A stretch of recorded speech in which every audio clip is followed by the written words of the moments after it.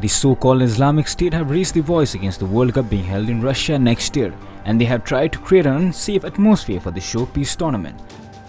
This time, a spine-chilling poster which shows arguably the greatest player Messi crying blood is being used to threaten the next year's World Cup and spread fears among the fans hoping to visit the festival of football. However, this is not the first time. Another image posted last week shows the World Cup symbol next to a masked man holding a submachine gun with the text "Wait for us." News Desk.